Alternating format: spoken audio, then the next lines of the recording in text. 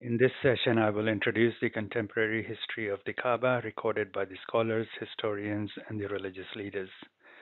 Note, some content may not be suitable for children, therefore discretion is advised. Assalamu alaikum, my name is Atif-Dost. Today is 27th July 2024 and 21st Muharram 1446. The title is Cracking the Kaaba Code, Part 6, The History of the Kaaba. We have already covered the first three dot points of the session roadmap. In this session, I will cover the dot point number 4, the contemporary history of the Kaaba. We will cover the history of Safa and Marwah in a separate video, God willing. In the following slides, I'll be presenting the scholarly historical record of the Kaaba. This record is produced by collective efforts of countless researchers, historians, religious leaders from Judaism, Christianity, and Islam. Those who do not know may be wondering, what does Judaism and Christianity has to do with Islam's number one holiest site? Well, this is because the historians tell us that the Kaaba existed long before traditional Islam. Special note. This video is not intended to hurt anyone's feelings or beliefs. Its sole purpose is to clearly explain the scholarly history of the Kaaba and compare it with what is recorded in the Qur'an. For this presentation, I have selected three scholars from different backgrounds. Reza Aslan converted to evangelical Christianity from Shia Islam as a youth. Later, he reverted to Islam but continued to write about Christianity. He's a scholar of sociology of religion, a writer, an actor, and a television host. I'll be quoting from his article, No God But God, published in the New York Times. He has also authored a book with the same title. Dr. Abu Amina Bilal Phillips, short Dr. Bilal Phillips, converted to Islam from Christianity and communism. He is a teacher, a speaker, an author. He is also a founder and chancellor of the International Open University. I'll be referring to his article, Hajj in Pre-Islamic Times, from the Arab News. And finally, Professor Rabbi Reuven Firestone. He is an academic, a historian of religion who serves as the Regenstein Professor in Medieval Judaism and Islam at the Hebrew Union College, Jewish Institute of Religions. He is also an affiliate professor of religion at the University of Southern California. I'll be quoting from his entry in Encyclopedia of the Qur'an titled Safa and Marwah in this presentation. Now it's time to revisit the history or the story of the Kaaba according to the scholars and compare it with the Qur'an. Origins of the Kaaba. Reza Aslan writes in the New York Times article, No God But God. Quote, the pagan Arabs gathered around the Kaaba believed their sanctuary to have been founded by Adam, the first man. They believed that Adam's original edifice was destroyed by the Great Flood, then rebuilt by Noah. They believed that after Noah, the Kaaba was forgotten for centuries until Abraham rediscovered it while visiting his firstborn son Ismail and his concubine Hagar, both of whom had been banished to this wilderness at the behest of Abraham's wife Sarah. End quote. Points. Adam founded the Kaaba, then rebuilt by Noah, and finally rediscovered by Abraham by chance or fluke. According to Reza Aslan, Abraham was unaware of the significance of the site in the desert where he banished his son and concubine. On his second visit, he had an epiphany that this is the location of the house of God, the Kaaba. Did God not tell him that? Has he stumbled upon a very significant site? The location of his house, the Kaaba, near Mount Safa and Marwah? Did God not give him the address of his house? Historically speaking, Abraham and Hagar rediscovered the Kaaba by fluke. Do you think the prophets of God operate on chances and flukes, or their job is to read out the commands of God and demonstrate how to follow them? But as a reader of history, I get the impression that he had rediscovered the Kaaba by fluke. In contrast, let's see how Ibrahim a.s. was shown the location of the house. Qur'an 22:26. And when we pointed out for Ibrahim the place of the house, that you do not associate anything with me, and clean up my house for those circling around, and those standing and bowing, prostrating. Who pointed out the location of the house to Ibrahim alayhis salam? Allah Himself pointed out for Ibrahim alayhis salam the location of the house, according to the Qur'an. And how was he shown the location of the Kaaba? I say by using the markers. And what are those markers? That the people are circling around my house, and they are standing and bowing, prostrating, making it a mosque, a masjid.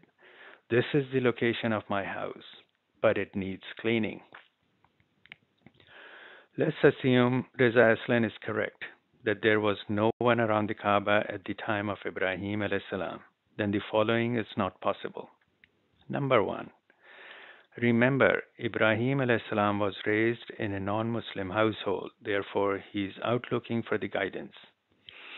And this house has the guidance for the worlds.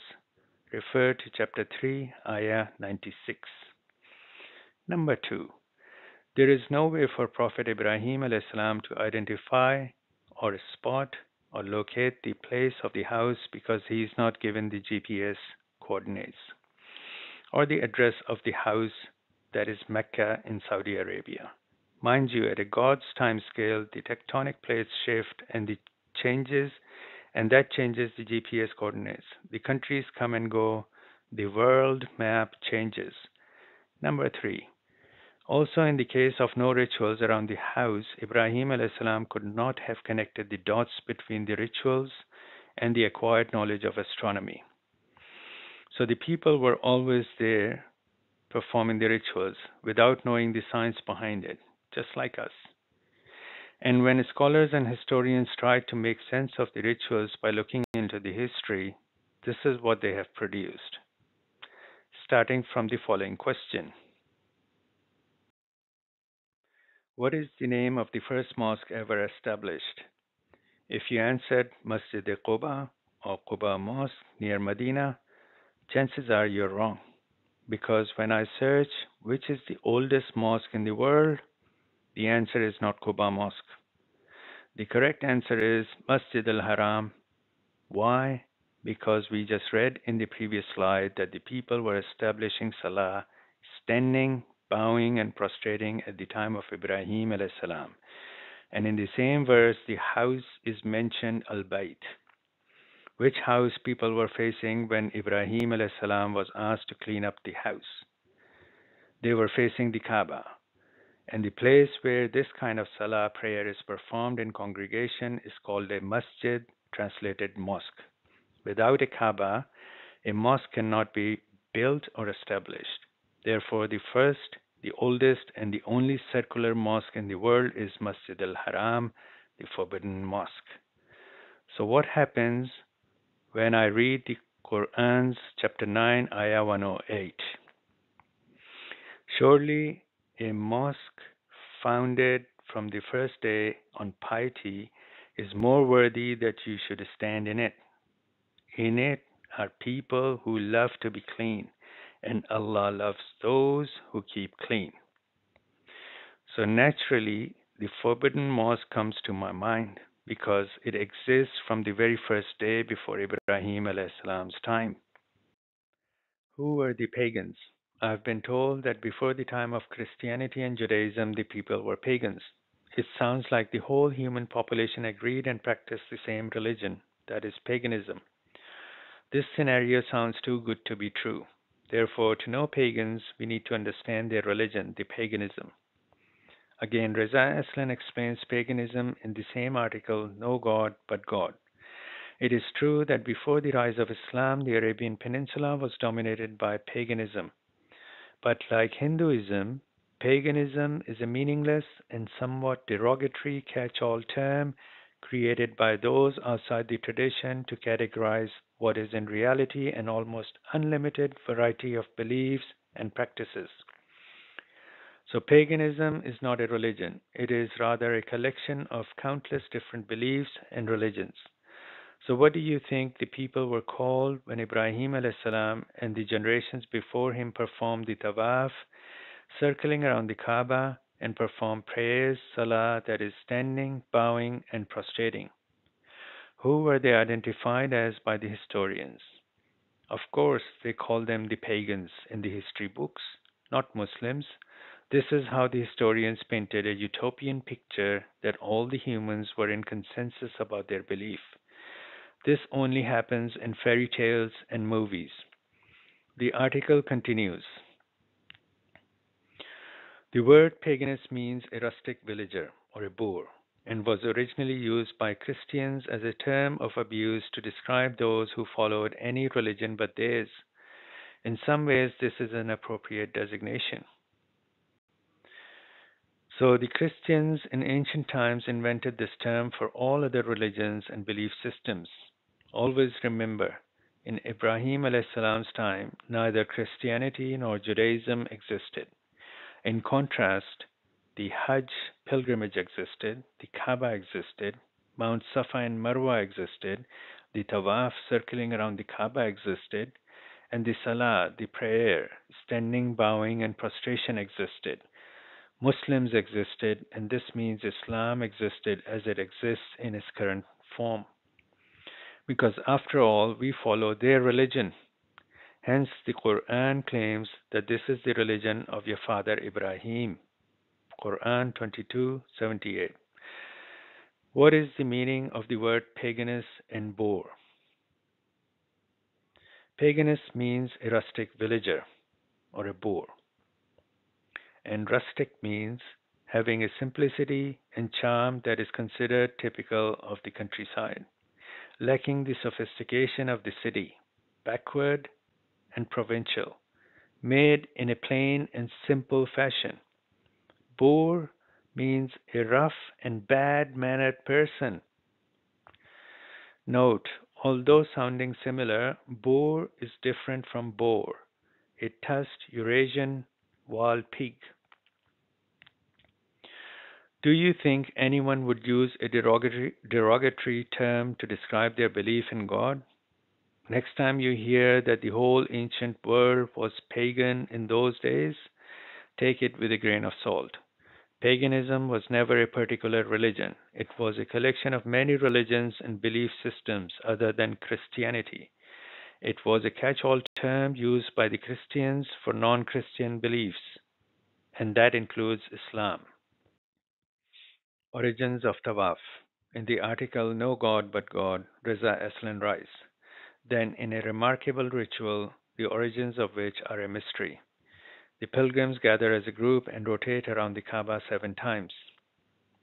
The ritual is so old that the origins are unknown. Why? Because this house was built by the first humans to worship the God of all, that is Allah.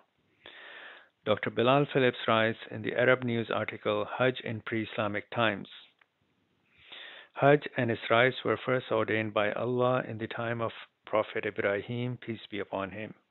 However, with the passage of time, both the form and goal of Hajj rites were changed. The process of distortion reached its peak with the introduction of idols to the Kaaba. Points. For Reza Aslan, the origins of Tawaf are a mystery or unknown, and Dr. Bilal Phillips says the rituals of Tawaf was first ordained by Allah in the time of Ibrahim alayhis salam. Neither of these two opinions are correct. Remember, these are just stories, like fairy tales. One scholar says one thing, another scholar has a different story, but neither one is correct. Then what is the truth? Let's check the Qur'an. Where is the first house established? Indeed, the first house built or established for mankind is in Mecca. It is blessed and has guidance for all the worlds. Quran 396. What was happening around the house of God when its location was pointed out to Ibrahim alayhis salam? And when we pointed out for Ibrahim the place of the house, that you do not associate anything with me, and clean up my house for those circling around and those standing and bowing, prostrating. Qur'an 22:26. Remember, the people were performing the tawaf, that is circling around the Kaaba, and performing salah, that is standing, bowing, and prostrating. And in their footsteps, we are still doing the same. Who set up or configured the rituals of the Kaaba?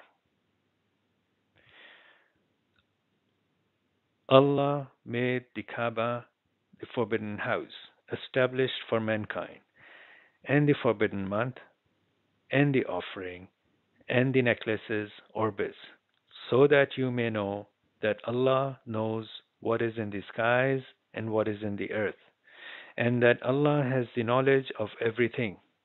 Quran 5:97.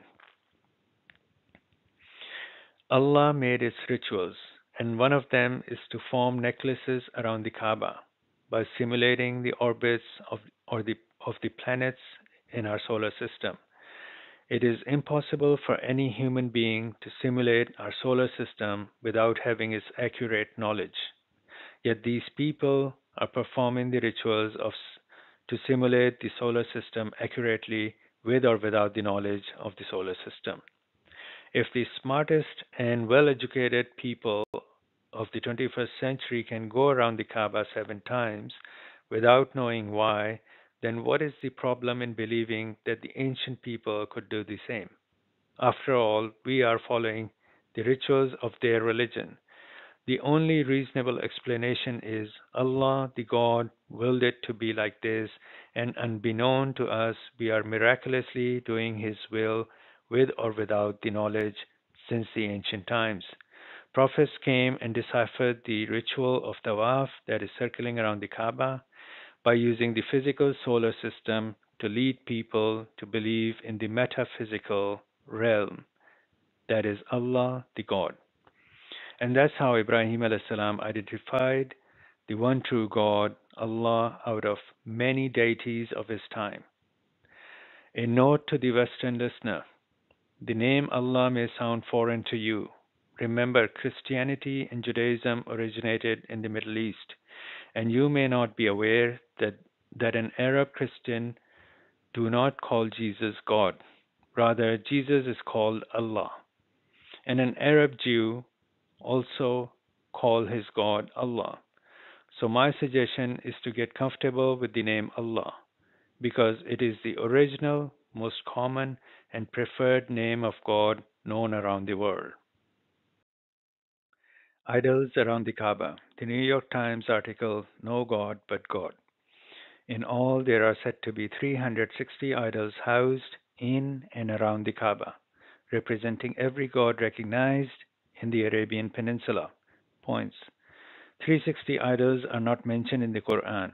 The rituals of Salah, prayer, and Tawaf circling around the Kaaba were already in place and performed by the people when Ibrahim salam arrived in the forbidden mosque, Masjid Haram. See Quran 22:26. These are just stories about the Kaaba, like made up tales. Can anyone place an idol now in or around the Kaaba? No, no one can. Why not? Because it is impossible in the presence of hundreds, if not thousands, of people circling the building 24/7 all year round, like the guards guarding a building. Then why do you think bringing the idols in or around the Kaaba was possible in the ancient times? Ask the scholars and imams, how was the first idol smuggled and placed inside or around the Kaaba while the people were circling the building day and night? Or do you think you are better educated and more informed about their religion, their history, and their rituals? Keep in mind, we are following their religion. We learned these rituals from them, passed down from generation to generation. What is Ibrahim alayhi salam's prayer for the city Mecca and the idols? Chapter 14, Ibrahim 35 and 36. And when Ibrahim said, Lord, make this city peaceful, and keep me and my sons strangers from worshipping idols. Lord, They have indeed misled many people. So whoever follows me, then surely he is from me. And whoever disobeys me, then you are often forgiving, most merciful. Ibrahim alayhis salam asked Allah to keep him and his sons strangers from worshipping idols. And because of this prayer, Kaaba is still free from the idols to this day. Or are you suggesting this prayer of Ibrahim alayhis salam wasn't accepted? Mind you, he is a friend of Allah, the God. He is an Imam, the leader for all mankind. God did not say it is the religion of Messenger Muhammad, peace be upon him. Rather, Islam is the religion of our father Ibrahim alayhis salam. See chapter 2278. He is the daddy of the religion Islam. Do you know why he is the father of the religion? Because without knowing the real God first, the revelation of Taurat is not possible, because God, Allah, is the source of the divine revelation. Likewise, without knowing Allah first, Injil, Gospel, and the Qur'an cannot be revealed. So the correct order of revelation is this. Ibrahim alayhis salam identified the one true God, Allah, out of many man-made depictions of false gods. And he justified the existence of Allah. Then prophets came and believed in the same God of Ibrahim alayhis salam and received the revelation from Allah, the Tawrat, the law, the Injil, the Gospel, and the Quran, the reading. Without knowing Allah, no revelation, no Nuzul, no Tawrat, no Injil, and no Quran to guide us. Out of those 360 idols in the Kaaba, these scholars are telling us the three goddesses, Allat, Al-Uzza, and Manat, were the most powerful one. In the article No God But God, Reza Aslan writes, though a powerful deity to swear by, Allah's eminent status in the Arab pantheon rendered him, like most high gods, beyond the supplications of ordinary people. Only in times of great peril would anyone bother consulting him. Otherwise, it was far more expedient to turn to the lesser, more accessible gods who acted as Allah's intercessors, the most powerful of whom were his three daughters, Allat, the goddess, Al-Uzza, the mighty, and Manat, the goddess of fate. Allah replies in chapter 53, verses 19 to 24, أَفَرَأَيْتُمُ اللَّاتَ وَالْعُزَّى وَمَنَاةَ الثَّالِثَةَ الْأُخْرَى أَلَكُمُ الذَّكَرُ وَلَهُ الْأُنثَى تِلْكَ إِذًا قِسْمَةٌ ضِيزَى إِنْ هِيَ إِلَّا أَسْمَاءٌ سَمَّيْتُمُوهَا أَنْتُمْ وَآبَاؤُكُمْ ما أنزل الله بها من سلطان إن يتبعون إلا الظن وما تهوى الأنفس ولقد جاءهم من ربهم الهدى أم للإنسان ما تمنى. Have you seen Allat and Al-Uzza and the other Manat, the third one? What for you, the male, and for him, the female? Is this division fair? These are nothing but names you have invented, you and your forefathers. Allah has sent down no authority for them. They follow nothing but conjecture and what their souls desire. And indeed, the guidance has come to them from their Lord. Or is it for humans whatever they wish? Allat, Manat, and Uzza, these are just invented names. No such idols ever existed. The names invented by us and our ancestors.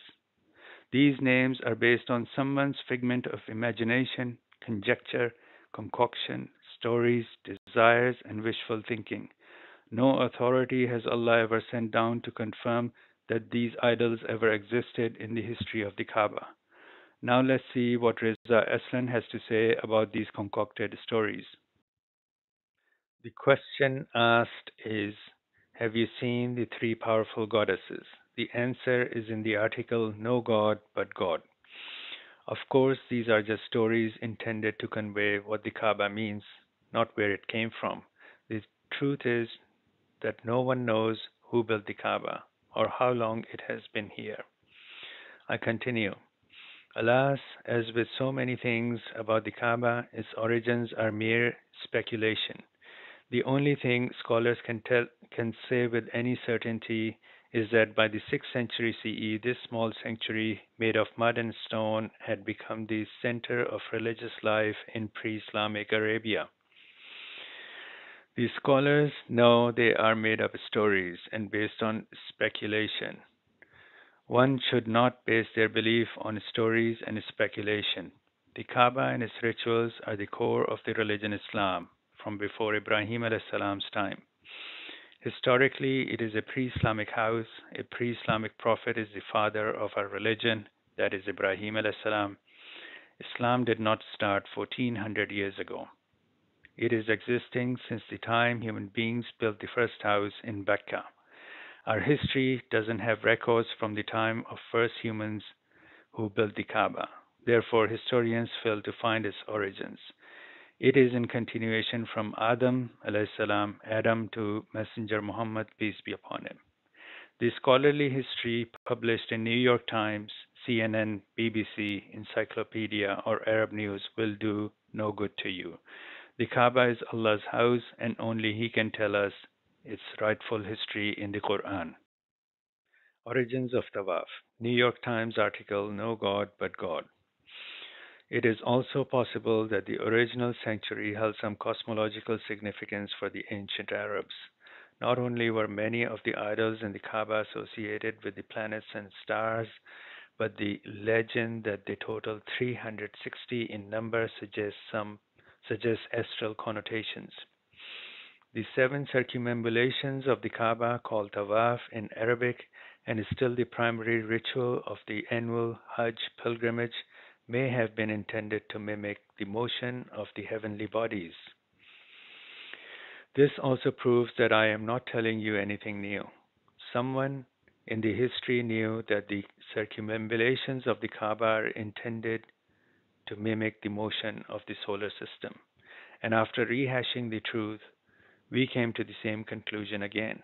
That is, the rituals in the house of God are based on our solar system. Points. At the time of this article in 2005, Pluto was considered the ninth planet. Its status was downgraded in August 2006. After the loss of ninth planet, Reza Aslan failed to connect the dots between the 21st century astronomy and the rituals in the Kaaba. Since the ancient times until today, Tawaf is the primary ritual of the pilgrimage around the Kaaba. Now, resemblances between the solar system and the Tawaf. The Hajj major pilgrimage is performed in the 12th month of the Islamic year, when the earth is completing its own orbit around the sun. Our sun is in the center, the Kaaba is also in the center. Planets orbit in anti-clock direction, so does a pilgrim around the Kaaba. Planets form an elliptical path, so does a pilgrim around the Kaaba. 7 planets can be seen in the sky from the earth, therefore a pilgrim orbits 7 times around the Kaaba. Moreover, the Kaaba is a guarded building. Do you think an idol can be placed in the presence of the people? In continuation, Origins of Tawaf, Dr. Bilal Phillips writes in the article Hajj in Pre-Islamic Times. The religious rites of Tawaf, circling of the Kaaba, was reduced to a circus. Women and men went round and round the Kaaba, performing Tawaf stark naked. Points to note, Dr. Bilal claiming that our forefathers or ancestors were performing Tawaf stark naked around the Kaaba. How does Allah command? There should be no obscenity, intimacy, foul language, and arguments during pilgrimage. Qur'an 2:197. The common sense says, in the presence of hundreds of people, if not thousands, circling around the Kaaba 24/7 all year round, like the guards guarding a building, it is impossible to get naked without people noticing the person. However, Dr. Bilal Phillips claiming that our ancestors were circling the Kaaba completely naked. He must have a reason to make such a claim. Sex inside the Kaaba. Getting better slide after slide, isn't it? I seek refuge in Allah from this history. Professor Reuven Firestone writes under the title Safa and Marwah in the Encyclopedia of the Qur'an. In pre-Islamic times, pilgrims who were engaged in the running would touch two sacred stones erected on the two hills, images of the gods Isif and Naila. The two stones were human lovers who had engaged in sexual intercourse in the sacred Kaaba, for which they were turned into stones. Points. Again, Professor Rabbi Reuven Firestone used this story to explain the ritual of sa'i, walking and running between the two hills Safa and Marwa. The story is foreign and not found in the Qur'an. This filth is infiltrating in our religion from the least expected and most trusted sources of information. The scholars, historians, researchers, religious leaders, and academics. They belong to the highest echelons of academia. Anyone can physically clean the house of God. However, cleaning up this scholarly filth is no job of a janitor or a bhangi. Allah does not send His mighty Prophet just to mop the floor for you. However, to counter this obscene, filthy, scholarly narrative, He sends help.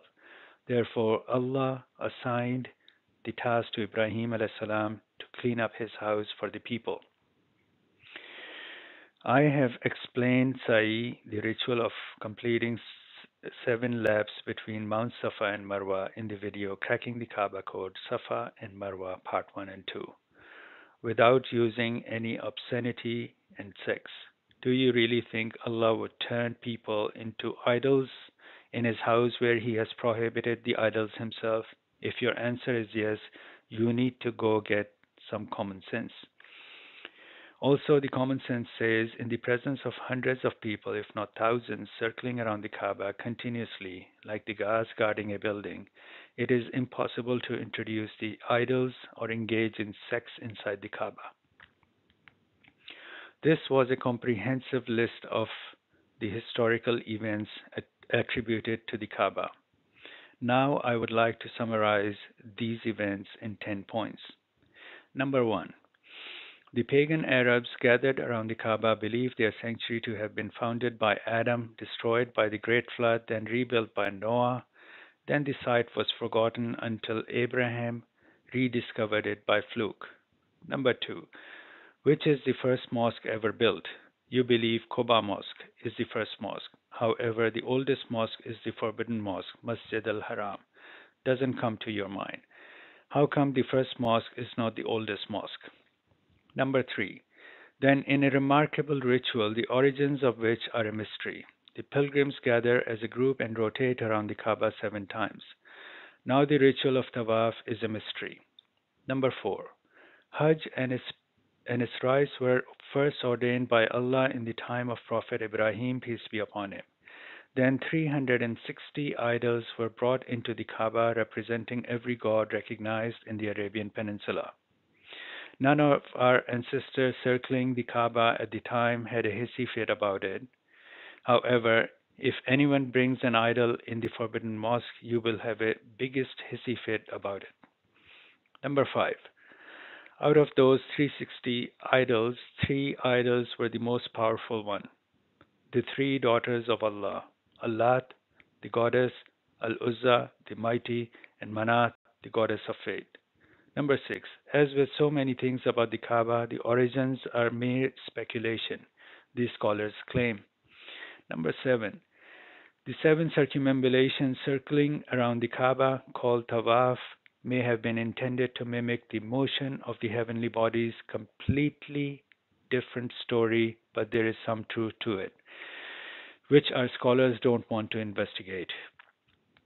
Number 8.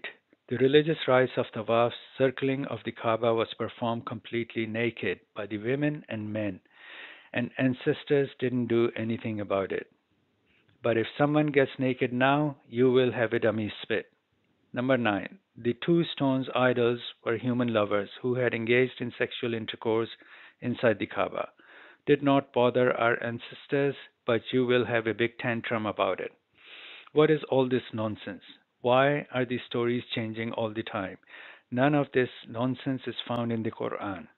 And do you believe our ancestors were all idiots and you are a smart bunch? The real truth is in Reza Aslan's following admission. Number 10. Reza Aslan admits, of course, these are just stories. The truth is that no one knows who built the Kaaba or how long it has been here. However, I am sure, like Dr. Bilal Phillips, Professor Rabbi Reuven Firestone has a reason to make such an obscene claim. So let's find out the reason behind these claims. Why scholars claim people were naked in the Kaaba. On this slide, I have quoted two translations. The first one by Dr. Thomas B. Irving and the other by Muhammad Taqi Uddin al-Hilali and Muhammad Mohsin Khan to show how scholars justify the filth from the Quran. Chapter 7, Al-Araf, verse 28. Translation 1. Whenever they perform any obscene act, circumambulating the Kaaba naked, they say, we found out our forefathers were performing it, and Allah, God, has ordered us to do so. Say, Allah, God, does not order any misconduct. Do you say something you do not know about Allah, God? Translation 2. And when they commit a fahisha, evil deed, going round the Kaaba in naked state and every kind of unlawful sexual intercourse, they say, we found our fathers doing it, and Allah has commanded it on us. Say, nay, Allah never commands fahisha. Do you say of Allah what you know not? Probably Dr. Bilal Phillips and Professor Rabbi Reuven Firestone are also in agreement with the translators.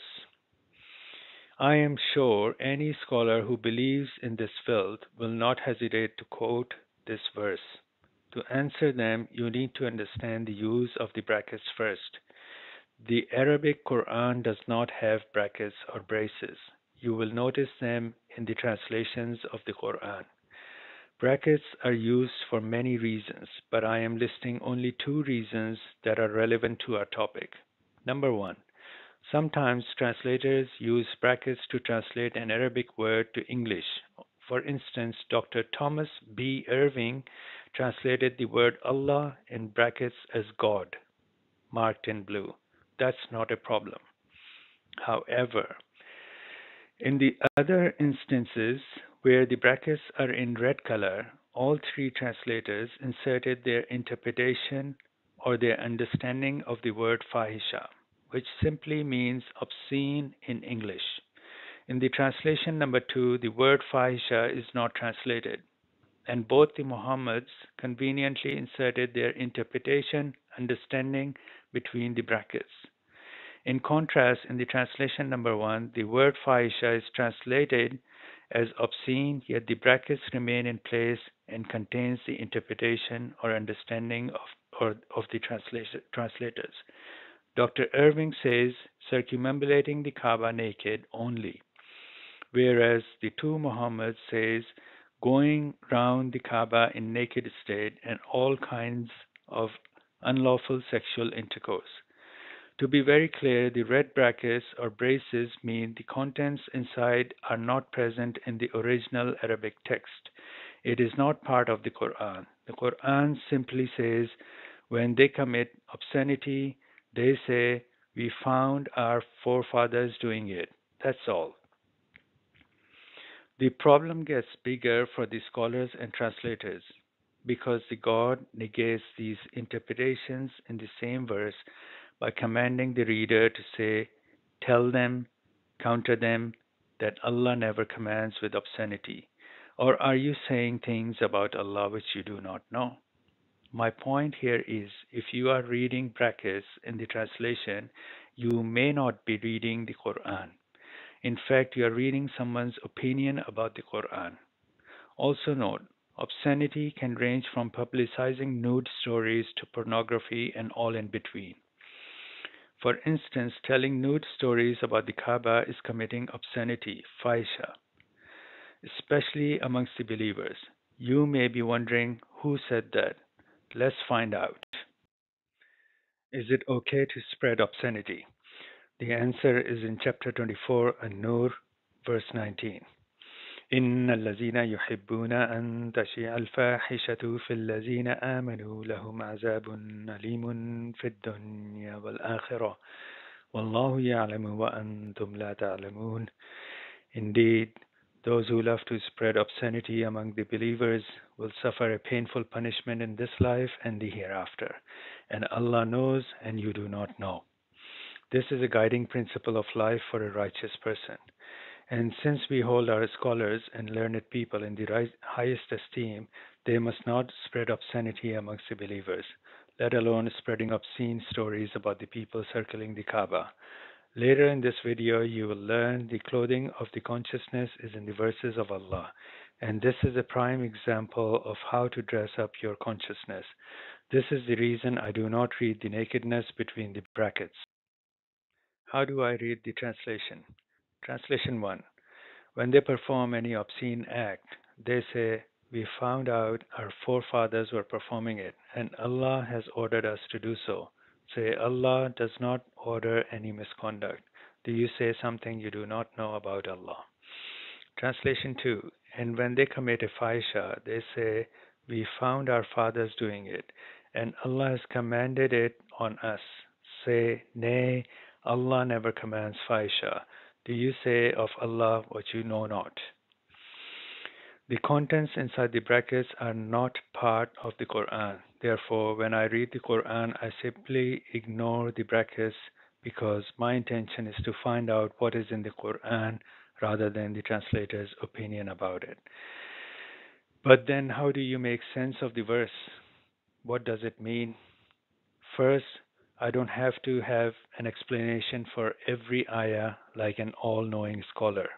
All-knowing is only God, and having good questions in mind is a healthy diet for the thoughts. In my opinion, the second translation is a bad example for an English-only reader, because fahisha is an Arabic word and it is transliterated rather than translated. Therefore, the reader is lost in translation. The takeaway point is Allah never commands with obscenity. Then the question is, who does? I think it's time to look at the context of this text to make sense of the verse. This slide will not only answer who commands with obscenity, but it also details the context of chapter 7, Al-Araf, verse 28. In it, you will see where this nude incident took place. The story's full context starts from chapter 7, verse 11, 7:11. However, to keep it short, I'll pick up the story from verse 26. يا بني آدم قد أنزلنا عليكم لباسا يواري سوآتكم وريشا ولباس التقوى ذلك خير ذلك من آيات الله لعلهم يذكرون. O children of Adam, we have bestowed upon you clothing to conceal your shame and as an adornment, and clothing of the consciousness that is best. That is from the verses, signs, ayat of Allah, so that they may remember. Points. There are two types of clothing mentioned. One is used to cover our bodies and to adorn ourselves. Therefore, we have a multi-billion-dollar designer clothing industry. The second type of clothing is in our consciousness, awareness, and that is considered the best. And where is it found? That is in the verses of Allah, or signs, ayat of Allah. When a person memorizes these verses and lives by them, her consciousness is covered, dressed up, otherwise the thoughts in our mind are stark naked, and they reflect in our speech in the form of swear words, lewd jokes, and naked stories like the ones these scholars are telling us. There is a third type of garment or clothing mentioned in the Qur'an. The verse is a little long, therefore I'll quote only parts relevant to our topic. Chapter 2, Al-Baqarah, verse 187. Given at the bottom, I quote, "Permitted to you on the night of the fasts is the approach to your women. They are your clothing and you are their clothing." End quote. The second quote, "But do not have intimacy with them while you are in retreat in the mosques during the itikaf. These are Allah's limits, so do not go near them. End quote. So, 2 points to note. Men and women in a relationship are a garment or a clothing or a covering for each other. However, during a retreat in the mosques, intimacy is not permitted, including in the forbidden mosque, Masjid al-Haram. What were the scholars telling us? Every kind of unlawful sexual intercourse took place inside the Kaaba. Forget about unlawful sexual activity. Allah's Allah doesn't permit lawful sexual intimacy with your spouse inside the mosque's masajid. Coming back to the context, chapter 7, verse 27. يا بني آدم لا يفتننكم الشيطان كما أخرج أبويكم من الجنة ينزع عنهما لباسهما ليريهما سوآتهما إنه يراكم هو وقبيله من حيث لا ترونهم إنا جعلنا الشياطين أولياء للذين لا يؤمنون. O children of Adam, do not let Satan tempt you like he turned your two fathers and sisters, forefathers, out of the paradise, stripping from them their clothes, to show them their shame. Indeed, he watched you, him and his tribe, from where you do not see them. We have made Satan's protectors for those who do not believe. Now, what Satan managed to do is strip the clothing from the two ancestors' forefathers, that is, physical garments, and the garment of the consciousness or awareness, that is, in the ayat or verses. And this is how Satan commands. And where were our forefathers when this incident took place? They were in the paradise, not in the forbidden mosque or near the Kaaba. This is the actual context of the verse 28 of chapter 7, which is next. وَإِذَا فَعَلُوا فَاحِشَةً قَالُوا وَجَدْنَا عَلَيْهَا آبَاءَنَا وَاللَّهُ أَمَرَنَا بِهَا قُلْ إِنَّ اللَّهَ لَا يَأْمُرُ بِالْفَحْشَاءِ أَتَقُولُونَ عَلَى اللَّهِ مَا لَا تَعْلَمُونَ. And when they do obscenity, they say, we found our forefathers on it, and Allah commanded us with it. Say, indeed, Allah does not command with obscenity. Do you say about Allah what you do not know? Whenever they do obscenity, they say, our forefathers did it. Adam and his partner did it. Therefore, I am bound to do it because I have inherited the original sin from Adam. Basically, blaming God that he made us inherit the original sin. The God could not forgive and forget. This is a Christian belief. In Islam, every child born is innocent. Because the verse 28 starts from the words, when they do obscenity, it simply means whenever someone will do obscenity, meaning 2000 years ago, now, or in the future, will blame his ancestors and God. For example, when a scholar of religion attempts to explain the origin of tawaf, ritual of circling around the Kaaba, the first thing they do is commit obscenity by telling the people the naked story or history that our ancestors, forefathers were performing tawaf stark naked. And we are performing the same ritual in continuation. However, when questioned, why are you following these stark naked people? The scholar will reply, we are not performing tawaf because of them. We are performing this ritual because Allah has commanded us to do it. Same blame, our ancestors were stark naked and Allah has commanded us to do it. The most important thing to remember is the context in the Qur'an is referring to Adam alayhi salam in the paradise. He is not in the forbidden mosque or inside the Kaaba. And the message for us is not to commit obscenity by spreading nude stories. Or if anyone uses the excuses that the two ancestors in the heaven did obscenity and they were forgiven, therefore we can do the same. Allah told them not to do it, and He is informing us not to repeat it. Same rule for all of us, nothing changed. On the contrary, the filthy history is coming from the least expected yet most trusted source of information, the academia.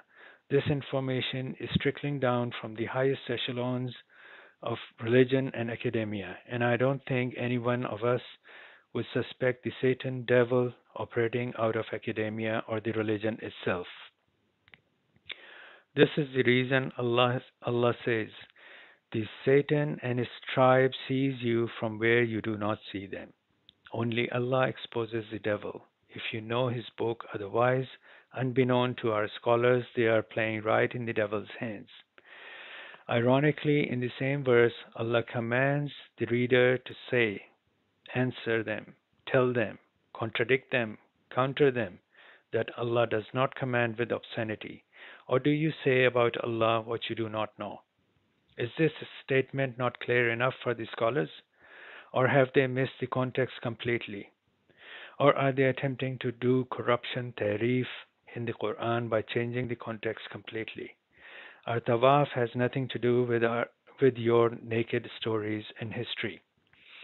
Now you may have a valid objection that I have conveniently accepted the information from same academia on astronomy, but rejected the history of the religion. Isn't that a contradiction? I'll sum it up in 2 points. Point number one, the right and the wrong is everywhere, including in the academia. They are not exempt from the constructive criticism and scrutiny. I have presented the context from the Qur'an and compared it with the naked history presented by the scholars. Point number two. Because the scholars of religion have made a mistake, I do not use a blanket rule to reject all the scholarly knowledge. So the question is, how do I pick and choose the right from the wrong? What is my criterion? My criterion is the Qur'an. It confirmed the post-2006 information on astronomy, however, it rejected the absurd, obscene, made-up story, history about the Tawaf and the Kaaba. This was only made possible because the Qur'an is also known as the criterion, the Furqan. It identifies the right from the wrong for our guidance. Now we know how Satan commands, that is with obscenity, and Allah does not command with obscenity. So how does Allah command? The context continues, verse 29. قُلْ أَمَرَ رَبِّي بِالْقِسْطِ وَأَقِيمُوا وُجُوهَكُمْ عِنْدَ كُلِّ مَسْجِدٍ وَادْعُوهُ مُخْلِصِينَ لَهُ الدِّينَ كَمَا بَدَأَكُمْ تَعُودُونَ. Again, Allah commanded the reader to say, answer them, tell them, counter them, say, my Lord commands with justice and in installments, and establish your faces near every mosque, and invoke Him, making the judgment purely for Him. Just as you were originated, so shall you be repeated. So how are we keeping the judgment or religion pure for Him in the mosques? This is possible because during the prayers in the mosque, an imam, the person leading the prayer, must only recite the Qur'an in Arabic from his memory without making a mistake. And when he does make a mistake, the people standing behind him call out the mistake loudly, clearly, and repeatedly until he corrects his mistake. He cannot and must not tell history or naked stories or his interpretations or ideas or philosophies during the prayer. Therefore, Muslims are just as comfortable going to a mosque in Australia, China, India, Asia, Europe, Africa, and Americas as they are in Arabia. This is how Quran is protected from a change or corruption. The people standing behind the person leading the prayer are keeping a check on what the Imam utters. فريقا هدايا وفريقا حق عليهم الضلالة إنهم اتخذوا الشياطين أولياء من دون الله ويحسبون أنهم مهتدون. A group is guided and another group truthfully went astray. They have taken Satans as their guardians instead of Allah, while they calculate that they are guided. The last verse is quite amazing. There are two groups. One is guided and the other went astray. People gone astray think that they are the guided ones. Most people in the world think they are right. However, the rightly guided group asks for guidance 17 times in 5 daily prayers because they know there is always room for improvement. Hence, they're asking for more guidance. Now, after knowing all this, you may be wondering how come our learned scholars have missed the mark by a mile. This is made possible because they believe in the history over the Qur'an. For example, in this particular instance, they ignored the context given in the Qur'an of chapter 7, ayah 28, and replaced it with the naked historical record. This is a form of corruption or tahrif. How is our history recorded? Generally, we are very comfortable living in our time bubble of 2024 years and counting. This means our written history consists of 2024 years, and that history is recorded using the Gregorian calendar, which is currently a global standard. It is understood that Gregorian calendar started counting the days from the birth of Jesus Christ, peace be upon him. The Gregorian calendar, or the history, is divided into two timelines. That is Anno Domini, or AD era, and before Christ, or BC era. So what is AD or Anno Domini? AD or Anno Domini is a Latin term for in the year of the Lord, where Lord refers to Jesus Christ. He was born in the year Anno Domini 1 or AD 1, and we are currently in the year 2024 Anno Domini. This means 2024 years have passed since the birth of Jesus Christ, peace be upon him. Now you may be thinking Jesus Christ, peace be upon him, must be born on the 1st of January, year AD 1, right? Because the Gregorian calendar started from his birth. Wrong. The count started almost 12 months before Jesus Christ's birth, peace be upon him. He wasn't even conceived on the 1st of January, AD 1. In fact, he hardly made it in the first year of the Gregorian calendar. He was born on the 25th of December, year 81, as per Christian belief. So 1st of January, year 0001 AD is an arbitrary number. Simply put, it is a random day they picked as the start of the year. In contrast to the 2024 years of written history, the humans have been living on the planet Earth anywhere from 190,000 years to 300,000 years. This is only based on the evidence currently available. In the future, the number may change. For your information, the Aboriginals in Australia claim that they have been living here for 65,000 years. The other timeline is called BC, or before Christ. As the name implies, BC or before Christ simply means the time before the birth of Jesus Christ, peace be upon him. The Christians believe that Jesus Christ, peace be upon him, was born on the 25th December, year AD 1. However, the BC timeline strictly refers to the time before 1st of January, year AD 1. The logical fallacy in this is, although the time between January 1 to December 24, year AD 1 is also before the birth of Jesus Christ, but it is part of Anno Domini calendar. The other anomaly of the BC calendar is, while the arrow of time always moves forward from present to the future, the BC calendar years are counted backwards from the future to the past.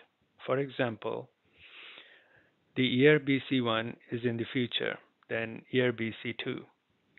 The higher the BC year, the further back in time we go. Do you think ancient people were counting the time backwards? I think not. This is only done by our scholars and historians to make things easier for us to understand. And that is exactly my point. Our scholars and historians in the Common Era are writing stories about the people in the ancient times. The problem is about to get far worse, because according to the scholars, and I quote, "It is widely accepted that the actual birth of Jesus occurred at least 2 years before AD 1.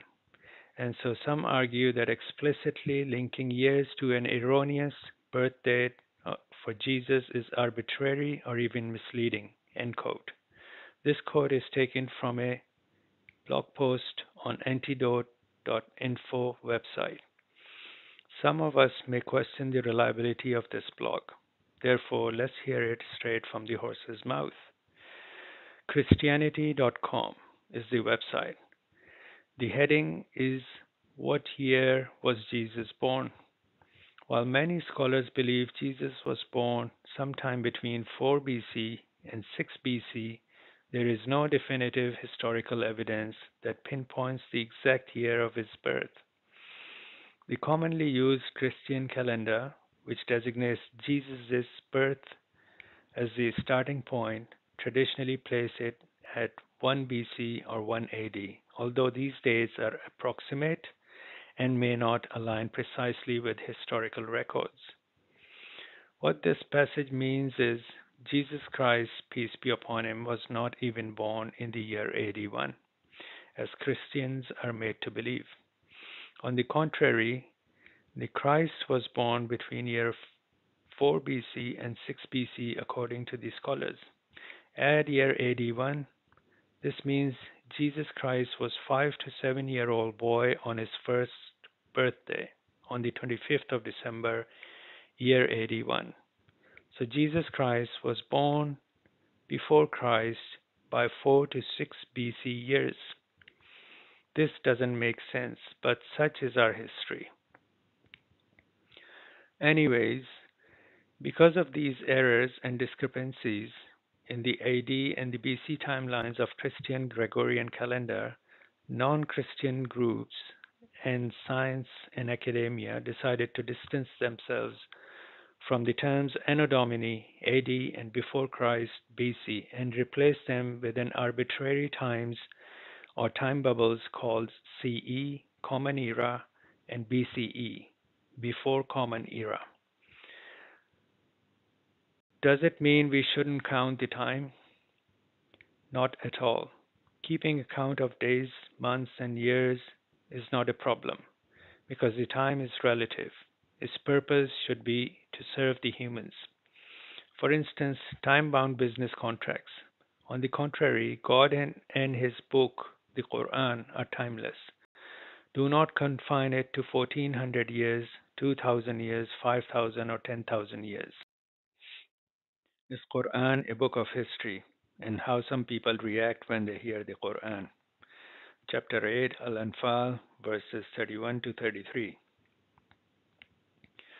وإذا تتلى عليهم آياتنا قالوا قد سمعنا لو نشاء لقلنا مثل هذا إن هذا إلا أساطير الأولين. And when our signs are recited on them, they say, we have heard, if we wished, we could say similar to this. These are nothing but tales of the former peoples. So they are saying, we have heard this, and we could tell similar stories if we wished. What similar stories?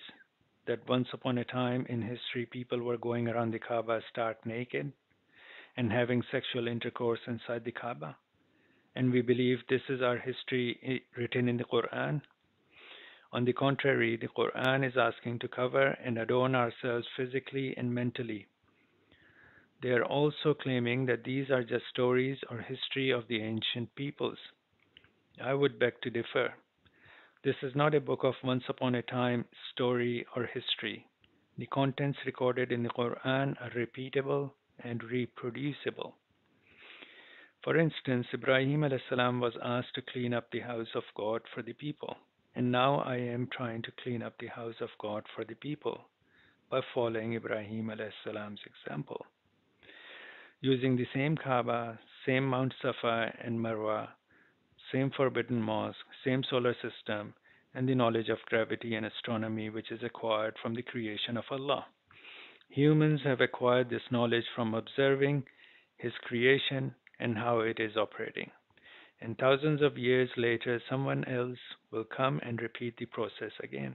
Therefore, it is not a book of once upon a time in history. Rather, it is a book of signs, S-I-G-N-S, for us to follow and guide ourselves.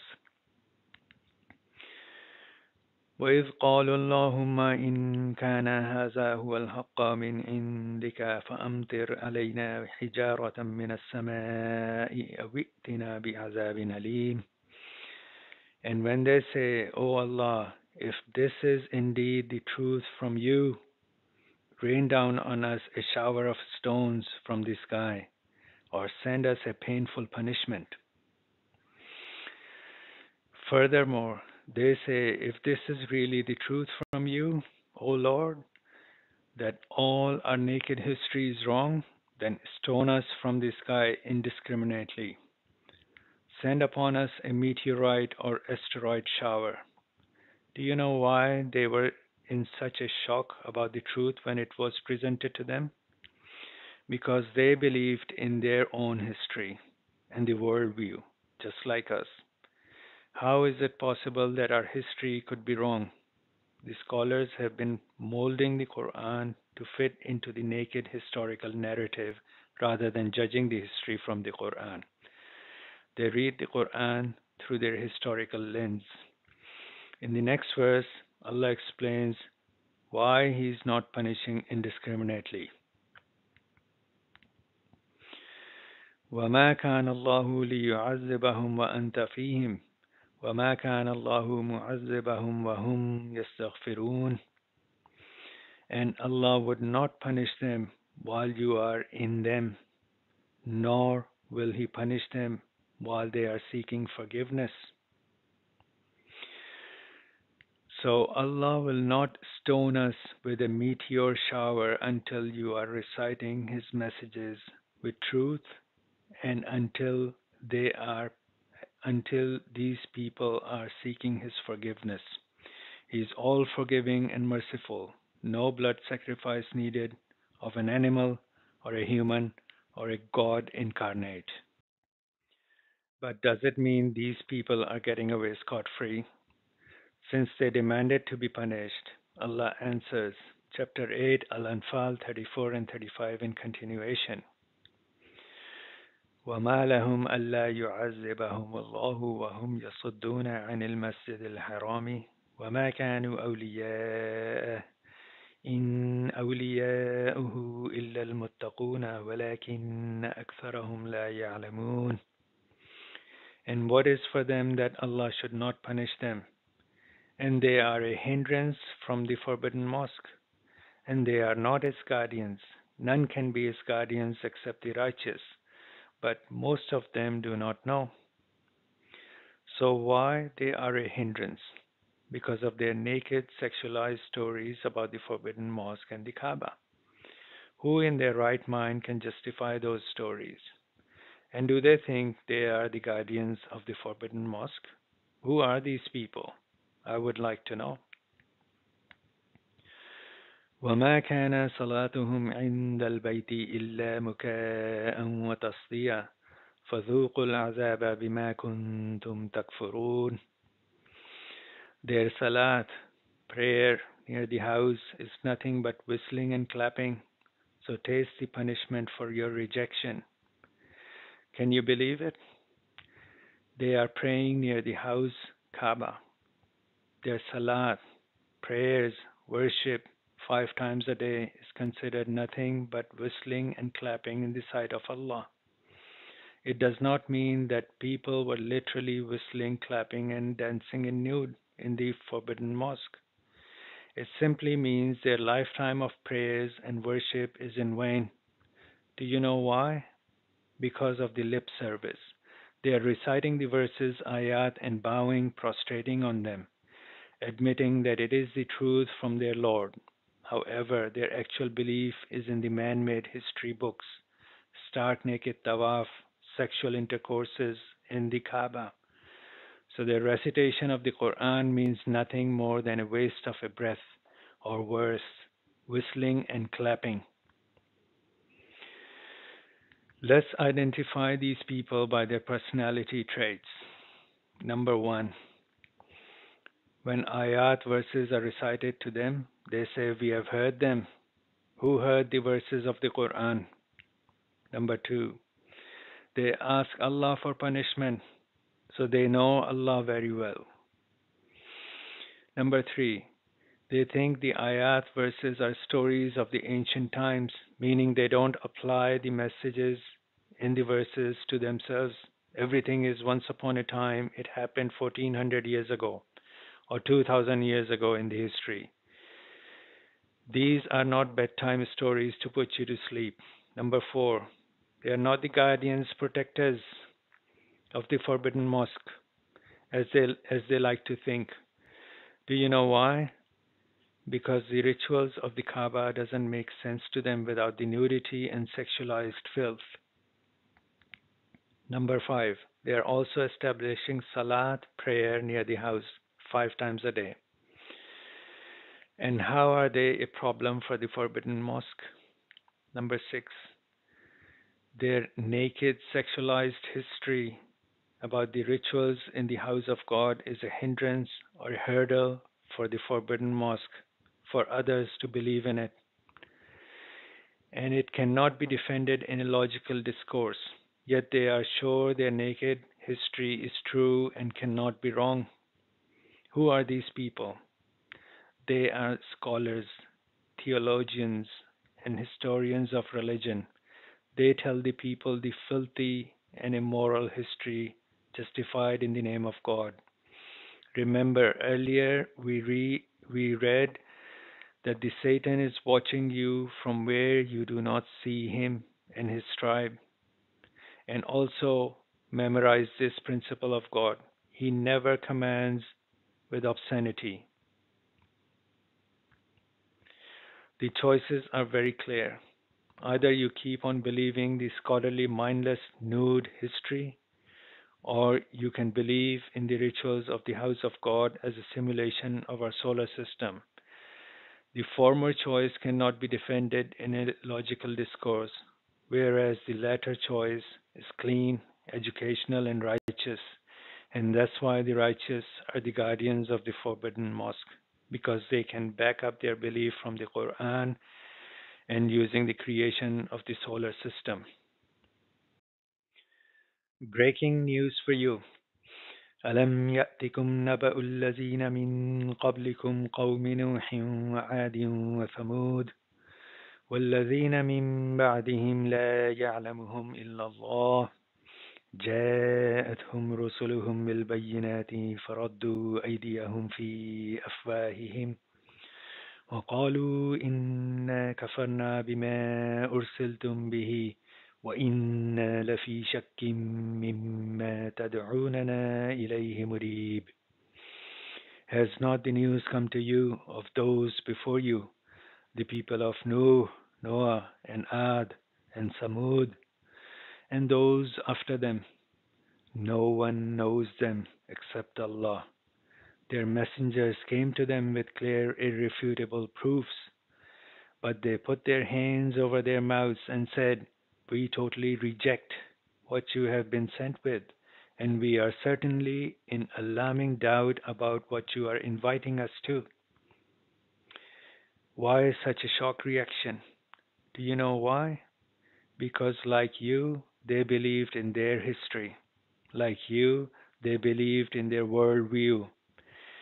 And when that history and the worldview is proven wrong by the irrefutable clear proofs, they are stunned. With their hands on their mouths, they are left speechless. The, the truth is so unbelievable that they end up rejecting it. In closing, who can clean up the filthy scholarly narrative about the Kaaba and its rituals? A cleaner or a prophet? Only a prophet can clean such a mess by explaining the ayat, verses, the rituals, and the functioning of our solar system. This is the reason Allah asked or tasked Ibrahim alayhi salam to clean up the house for the people. And God preserved this process in His timeless book, the Qur'an, for the future generations to learn, understand, believe, and then clean up the house just like Ibrahim alayhi salam did. History repeats and the process never stops. This is how one can follow the practice of Ibrahim alayhi salam, Sunnat Ibrahimi. One may ask why ancient people did not spread the true knowledge and understanding of the Kaaba and its rituals when the prophets explained it. The answer is simple. Over a period of time, hard-learned knowledge erodes, and it is easily replaced by the obscene, sexualized, entertaining stories rather than learning the Book of God and undertaking a university level degree in gravity and astronomy to explain the rituals. Over a long period of time, people will forget the real message again, and the process will repeat. And lastly, I would like to ask a question to the Muslims. On the day of judgment, are you going to say Messenger Muhammad, peace be upon him, was born in the 6th century AD, Anno Domini, in the year of the Lord? Are you going to say that in the presence of Allah? Think about it. These are the references in the order of the slides. The web links are all valid at the time of this video. Thank you for your time. Assalamu alaikum.